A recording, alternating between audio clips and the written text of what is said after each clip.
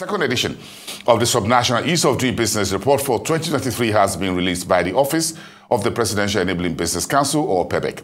The PEBEC report that measures how easy to do business and provided a ranking of all the 36 Nigerian states and the FCT was first published back in March of 2021. Please welcome my guests on this latest report, Dr. Jumoke Oduwole, the head of the PEBEC Secretariat and a special advisor to the Nigerian president on the ease of doing business. Thanks for making the time this evening, madam. Thanks for coming. It's a pleasure. It's a Monday. Talk to me a little bit about the report on ease of doing business. Why was it initiated and why was it focused on subnationals?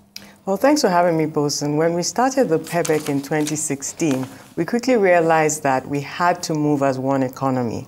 All businesses are domiciled in states. You don't have any businesses really in the FCT or, well, in the federal government. Yeah. So they're all domiciled in a subnational. And it's important that the business climate is harmonized. There's coordination between the federal agencies and the work of the state government agencies. So we entered a collaboration in 2017 with the National Economic Council, that's the NEC, also chaired by the Vice President. Yes. And that was the reason for the initiative? Yes, to take all the reforms, to cascade PEBEC reforms and PEBEC structure to the subnational level. So each state has a reform champion, each state has an ease of doing business council. And so each state has been implementing reforms for a number of years now. We've been on tour several times. So it's been a fruitful collaboration. And then we decided to have this report, first of all, to augment. Nigeria is one of the countries that the World Bank had a specific country report for since about 2014, I think. They'd had about 4 iterations. Yes. But thankfully, we decided to augment that process. So we started planning our report, and the baseline survey was released in 2021, not long after the World Bank discontinued their own report. So we then deepened, yes, we then deepened our own methodology, and then we have the second iteration today. Interesting. What did the first report back in 2021, March? I know 2020 was the whole pandemic thing, yes. But 2021 report, what did it reveal in terms of ease of doing business across the 36 states and the FCT? It was a baseline, it was a snapshot of what private sector felt about the business climate. It was to give states and subnationals in total an idea of what private sector felt about their business climate so that they could improve and deepen. We felt that the World Bank tool was a bit shallow. It didn't speak to specific things that affected Nigerian climate, like infrastructure, like security, skills and labor. It was basically only domiciled around the regulatory environment, which is taxes, starting a business. So we decided to expand that and deepen that. So that snapshot, without any input from state governments, was what we had in 2021. 2023 is slightly different, and I'll explain the changes in the methodology. Yes, that's my next question. As soon as the report came in and you sent it out this morning, I got it and I put it out on Twitter, and a few folks asked me about what's the methodology and the ranking and the parameters used in ranking each state of the Federation and the FCT when it comes to those who are in ease of doing business. Yeah, so the first framework was developed by a technical working group. It had representation from each geopolitical zone. There was a state representing each zone, and of course, Bureau of Statistics, import, investment promotion, export promotion, of course, the PEBEC Secretariat. So we then developed this framework that we gave to a consultant to turn into a methodology for a baseline survey. As I said earlier, we went to security and infrastructure, access to information, workforce readiness, and the regulatory environment. This time, the first thing was we then did a lot of feedback sessions with the state governments. What do you take out of the feedback from the private sector, and what do you have to tell us and share with us on what you've done as a state? So the deepening of the methodology inputs a lot of state information. We had an opportunity for states to submit their reforms. About 11 states participated in that exercise, talking about the reforms that they've been able to implement and giving us data that we could verify from the private sector. We also unbundled infrastructure from stable and secure environment. That was also feedback from the private sector. And we added economic opportunity because of what we were hearing from private sector around FX and access to credit. So it's a more nuanced snapshot, and it feeds into what states have said they've done, whether or not private sector have gotten that message and that information, and whether they validated that those reforms were their priorities, and now the nuances that have come out of this report. technically 6 pillars in terms of the parameters or the 6 indicators. Basically, just 6 around infrastructure. Now, each of them has got a bit of subset within each of those indicators. In terms of what we've seen so far, and this is, it looks like infrastructure accounts for about 22.8 in this pie chart I'm looking at on the screen right now. Infrastructure seems to be at the top of the pile.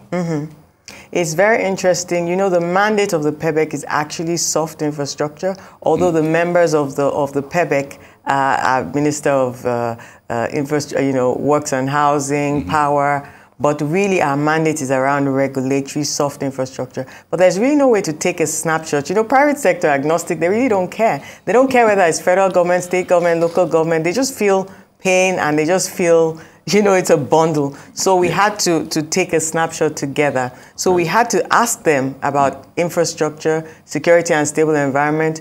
Between those two, it's 41%. And then the other, and then the other 4 kind of split between 14, 15% each, making up about 59%. So between those two, if states would just focus on those and work on those, along with the federal government, then certainly Nigeria's business climate. I mean, this is what you and I know anecdotally, but this is the data speaking to it. Speaking to. Yes. I'm interested in why transparency and accessibility of information. Why are the states doing? Yes. Yeah, it's the only indicator that actually went up. And the reason is that a lot of states have paid attention to having investment promotion agencies. They've had more stakeholder engagements. They now have more websites. It's really the work that we've been doing around ease of doing business. There are a lot more stakeholder interventions. Our team has been on tour at least 3 times around the country. And so there's a lot more discussion on social media. At least the effort is seen. It's really A for effort. I must say the states have really picked up the ease of doing business agenda since 2017. Unanimously, the NEC and the NGF have adopted this agenda, plus the FCT, and they've been working on it. So I go back to these 6 indicators. Secure and stable environment.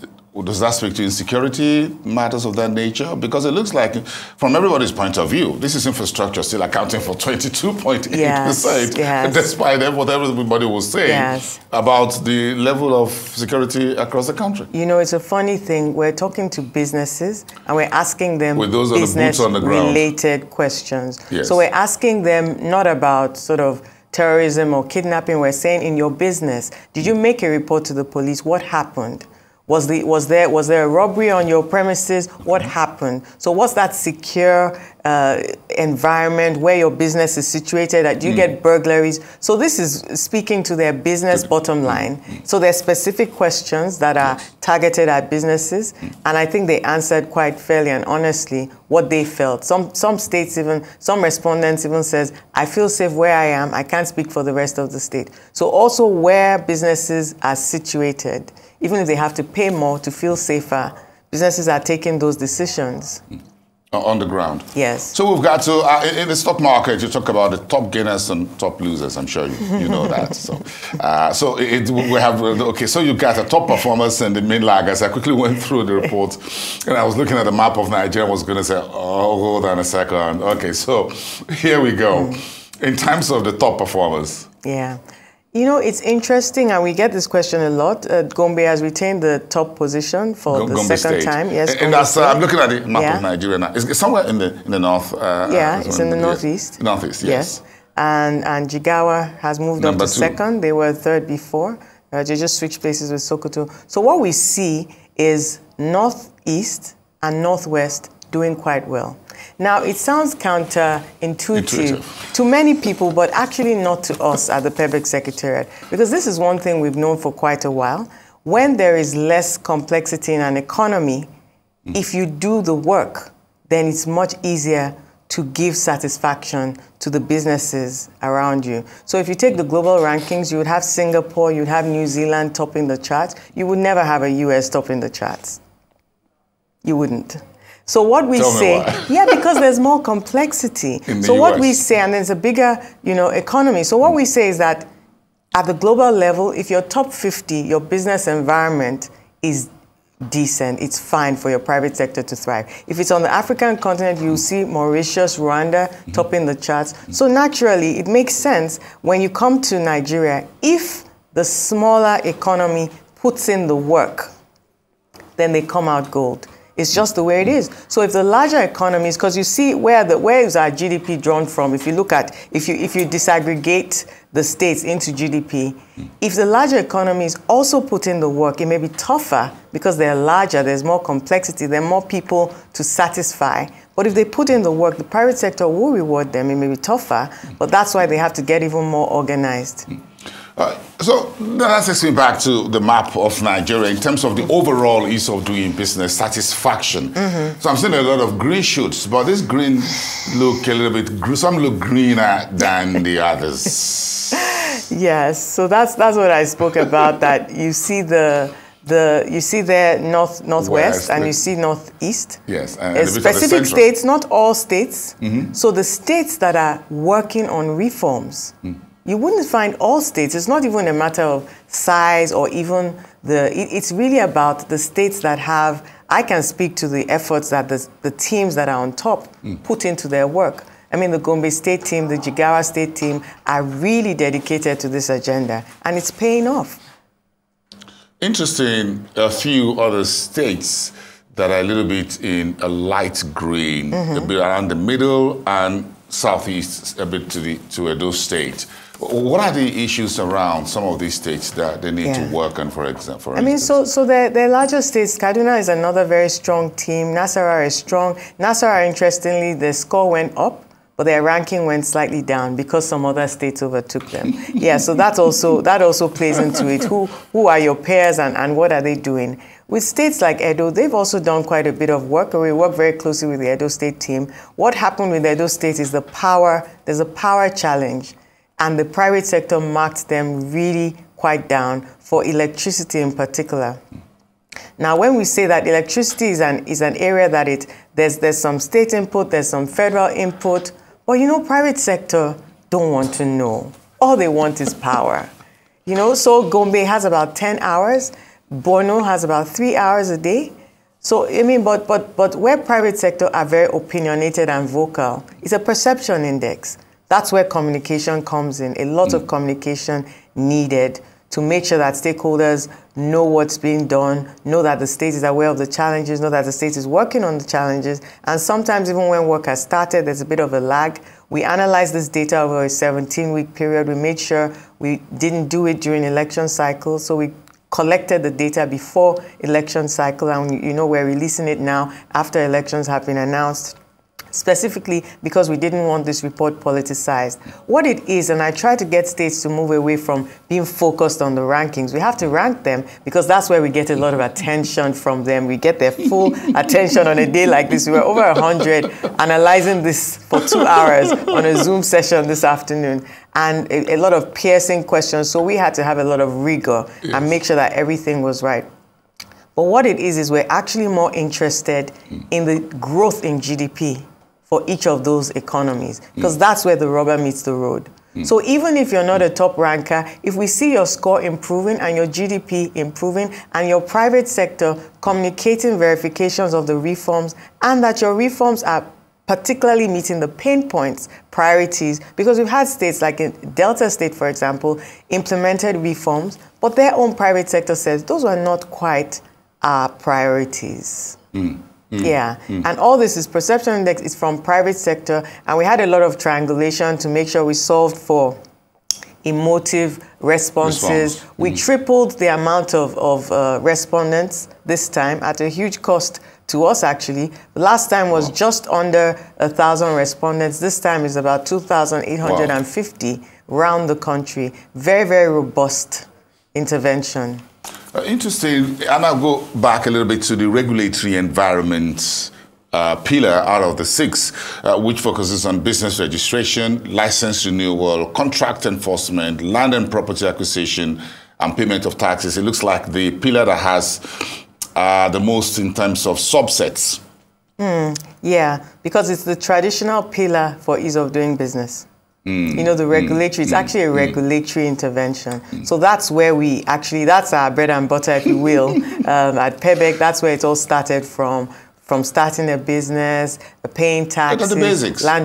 So those things, really, if states focus even on those things, their satisfaction would go up quite significantly from their MSMEs, because those are like the things that they encounter on a daily basis. So the statistics, the data shows that even focusing on regulatory pillar, and you know, this is good information for any state government to take and have a robust plan. So it's actually paired nicely with our SABRE intervention, which you also know about, to make sure that states can have their annual reform agenda, and they can actually prioritize their regulatory environment. Now they can obviously work harder on infrastructure, because the legislative environment has enabled that with the constitutional amendment last week. Skills and labor, we have a number of states. Lagos State has done a lot with LSETF working on that area. So we have different areas where state governments have been pushing and can continue to push. But as a whole, because we don't play favorites at our office, as a whole, we've held steady. We've moved upward marginally, but it just shows what the sustained pressure is there, but we need to have an inflection point. So a lot of work for the next administration. Interesting, Dr. Oduwole, about everyone will point to a few states in Nigeria, the big boys, Lagos, Kano, Rivers, you mentioned Kaduna, yeah. You mentioned Kaduna earlier. So what are the points here for these major economic hubs, and I'll call them hubs, as it were, in Nigeria, in terms of their ranking? Well, you know, I talked about complexity and how difficult it is for larger economies. There needs to be a concerted effort on communication. So quite a few states we know are doing things. Some didn't even submit to us, so we couldn't use it empirically. And we know anecdotally that stuff is going on. But those who did submit, we then verified with private sector. It's not enough for a state to have reforms. Do your private sector know about the reforms? Were those the private sector's priorities? Were there enough stakeholder engagement? So we at the PEBEC, we've been engaging constantly with private sector since 2016. All the time we're speaking publicly. We have stakeholder forums, we're on the news, and it's because the relevance of the reform to the MSME, you have to prioritize. Every year we have a strategic plan, and we're prioritizing what it is private sector are saying is their priority. So you may have paying taxes, you may have access to credit, you may have, you know, whatever it is at that point in time. FX comes up a lot. Not all of them are things that are within our mandate, like power, like FX. Things come up like customs issues or a trading nation, but we then prioritize them, and then we try to communicate. We work with the MDAs. We try to communicate. You know, we released our EO1 rankings about 3 weeks ago. Yes. And then it's a journey of continuous improvement. So even this ranking has an input from 2021 because it's a continuous improvement. So by 2025, 2027, we hope to just see the momentum grow. And we're going to be tracking it with the GDP increase in these states. So you've come a long way over the past couple of years now. President Buhari just signed the business facilitation law, which I'm sure you're really excited about, and the rest of your team. Yes. Then he went on over the last week or two, signing a few other presidential orders around enabling state governments, for example, to take ownership of power generation, distribution, and things like that. Do you think these are part of ease of doing business coming from the top at the federal for going down the way to the subnationals? Do you think things like this will help subnationals do better? Certainly. We've had a robust conversation at the NEC, at the NGF, or why we would track electricity when most of the impetus to move that needle is at the federal level. But you know, there's some state governors who have championed and fought for the electricity distribution around their state, for solar projects. Like Governor of Jigawa has been phenomenal in upping electricity access, and this is what their private sector tell us. So we also said that it's a leadership responsibility. So even if it's not within the state's purview directly, the governor is now the champion at the federal level to support the states in getting those regulatory enablers into the states. And now with the signing of these acts, the state can even just go ahead, whether it's rail, whether it's power, get the investors in. And the important point is that it's one economy. Private sector doesn't really is agnostic. A lot of businesses work across state lines. A lot of businesses, of course, engage with federal agencies as well as state agencies. Yes, you get your raw materials from the state, you take it to this place, you get human capital from here, so it all So we have together. to solve for private sector, not for the convenience of government or levels of government. You know, we work with all arms and states of government. We work with the National Assembly. That's why we have the Act, also the judiciary. But we try to just focus. This is a perception index from the lens of the private sector, telling government, both federal and state, what they think about the business environment in Nigeria. Do you think we're getting a bit more of points together that you think that moving forward we'll be able to do a whole lot more as we transit into the administration, and then we can ramp up a whole lot more on this ranking, and we'll come out better maybe when you release the 2024, 2025 report? Yeah, I really do. I think the intervention is one whose time has come. We started in 2017. We started gathering momentum. More states inaugurated their ease of doing business councils. States have their reform champions. We have retreats. We have technical deep dives. The collaboration between the PEBEC and the NEC, of course, we have the same chair, His Excellency the Vice President. But beyond that, going forward, we've seen that this is a depoliticized agenda. We work with all arms levels, parties, everybody. Everyone is interested in the business climate. National Assembly, local governments, everyone. So it's a Nigeria project. In fact, when we go to the World Bank then, it was Team Nigeria. We go with people from Lagos State, Kano State, customs, immigration. You know, we go as one team and we represent the country. And it's been a progressive in the right direction. The whole country, we may not be going as fast, but we're determined that no area, no region left behind.